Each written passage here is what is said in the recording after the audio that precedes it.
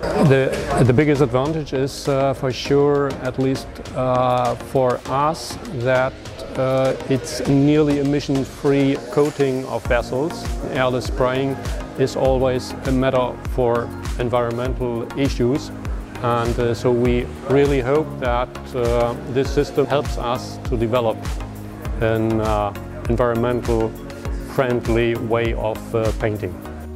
For Denham Industrial Services, using the robot would be very advantageous, certainly in the marine sector, from the outside of naval ships, both in and outside of the dock. The benefit of using this particular technology would be being able to apply coatings to the sides of ships, whether it be in the water or in the dry dock. This will remove or reduce at least the amount of time we're spent working at height, and also allow all the ships to be painted while at sea. The biggest advantage from this is that the overspray will not get in the environment, because that's the biggest problem we have these days.